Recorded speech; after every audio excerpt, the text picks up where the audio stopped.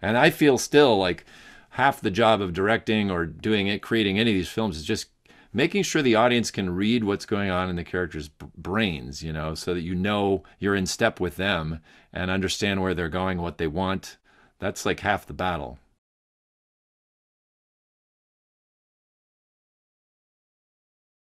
I just loved doing animation. And I pictured myself in college. I was thinking, what do I want to do? Well, I picture myself, you know, sitting at one of those old style animation drawing desks with the circle, and you're drawing Mickey Mouse. That's what thought I would probably do for my life. And so when I started at Pixar, it was really kind of like I was a kid who would take apart tape recorders and stuff, you know, just to see how they worked. So to me, it was kind of itching that same scratch of like, or scratching that same itch of figuring out how do they do this? How do they make these films that look so different than anything I've ever seen before? And so that's, I think, a large part of why I started there. And one thing led to another. I was not planning to be a director. I was not planning to be a leader. I was planning to just sit in the corner and animate. And so along the way, and I think this happens with everything, is that your success in one area is you're rewarded by being shoved into some area that you know nothing about, right? And so suddenly you're like, crap, now what? I have to lead this team. In fact, literally on Toy Story, one of the animators back then, not to make this all about like old man stuff, but I think we had a staff of 27 animators. So I was supervising animator. Only two of them had used a computer before.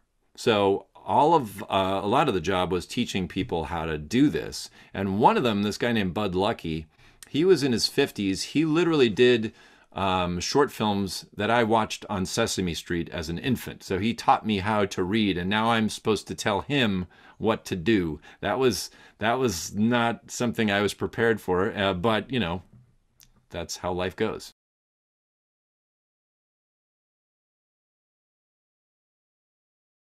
It's different at different places, but at Pixar, we basically choose people based on them. So we're like, all right, we're not buying your idea. It's not about the idea. It's like we see potential in you based on work you've done.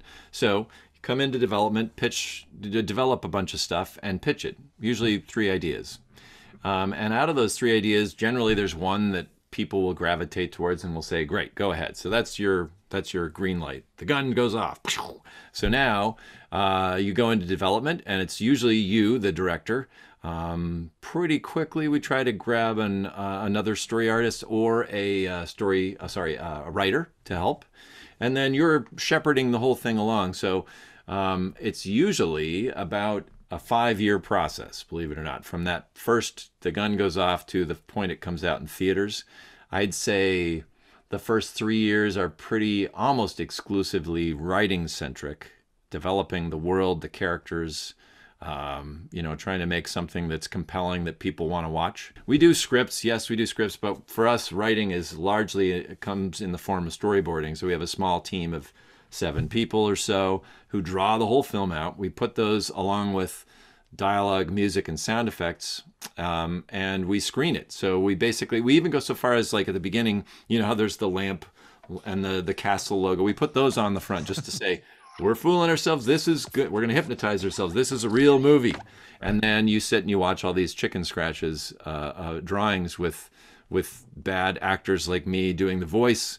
But it's enough to give you a sense for the story, the arc of the character. Is this an interesting idea? Does anybody care? And then you go back and you change it as a result of that. So by the time it comes out in theaters, we have screened it for ourselves that way between 7 and 10 times. But it's also weird because we're essentially editing the film before we shoot it. So by the time I go to an animator and say, hey, can you create this shot? And here's what happens. I know exactly not only what the dialogue is, but how long it is to the frame, you know, and what it's cutting from and what it's cutting to. So it's all mapped out. And I do feel like, man, film is this amazing thing where we as filmmakers can connect in the dark with strangers that we will never meet through this stuff that we're making, you know, making these stories. It's kind of miraculous. And I don't know about you. I also feel like a lot of the reason that we do this, well, I'll speak for myself anyway. is that there is a sense in everyday life. I'm going to get heavy here all of a sudden. That we're alone. That we're walking through this whole existence alone. And films and stories are a reminder that we're not, that we're connected to other people, that we're all going through the same thing. And that's pretty powerful stuff.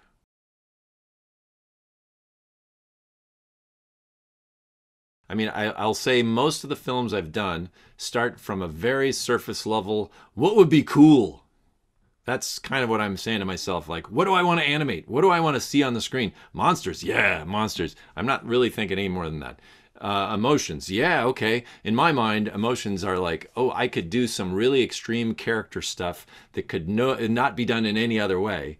That'll be cool. That's kind of the level to which I'm going.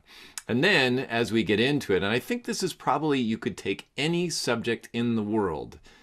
Okay, I'm just going to make that declarative statement. You could take any subject and find something deep in it, something that resonates with you, that makes, and the thing I'm always looking for is like, what have I suffered with? And that seems like, oh, that's a negative way to look at it. But usually along with suffering is some sort of success and joy. But I guess my point is, you don't want it to be an easy thing, not something like, oh, one time I thought I should take this job, but I wasn't sure if I should take that job instead, and then I chose this, the end. Like, no, you want it to be like somehow emblematic of something deeper that you have struggled with, that has caused you grief or pain, and that way you know it has weight, you know? So I don't know that I'm consciously going for, like, as a writer, looking for where's the hurt, where's the heavy stuff. But I think subconsciously I am. So, you know, something like soul was, of course, kind of built in as soon as you talk about, like, who are we at the core? How much of that was were we born with? What are we here for? Like, you just like, you can't help but go to all that stuff. So that was really ripe in a lot of writing classes and books, like find your theme and nail it to the wall. And I think the yes, but the problem with that is it implies that somehow the theme is going to reveal itself before the material does.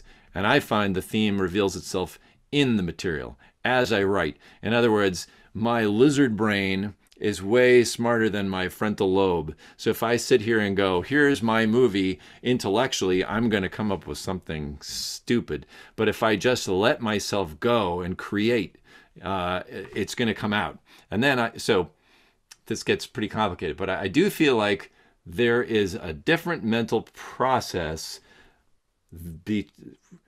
There's two separate processes. There's creation and there's judgment. Don't try to do them at the same time. If you're creating and judging, it's just going to shut everything down. So you have to turn that part of your brain off and just go and, like, I don't know, this seems fun to me, and just go from an instinct of what is it that makes you excited. Then, and this is why we have this whole process at Pixar where we're able to screen, is that it allows us to kind of step back and say, all right, now, what have we made? What are we doing here? Does this make any sense? Is it actually engaging and interesting, or did it just seem like it for 15 minutes when we talked about it at lunch? We saw this lecture by Herbie Hancock, great jazz musician, yeah. And he talked about playing a concert with Miles Davis, you know, one of the greats. And he said, we were having a great tour, and this particular concert was great. And then he said, I played this chord, and he's a pianist. He said, it was so wrong that I worried I just destroyed the whole day, the whole night, and was going to leave the night in rubble. And he said he looks over, and Miles Davis plays some notes, and he made that chord right. And he's like, how did that happen? He said that it took him years to figure out. What he did was, he said, Herbie judged himself. He said that was a wrong chord. Miles just took it as, oh, there's something new that happened. I'm going to try and make something good out of it. And I think that was a real pivotal idea, that as a musician, we don't control what goes on on stage. But you do have the power to turn anything that happens into something of value.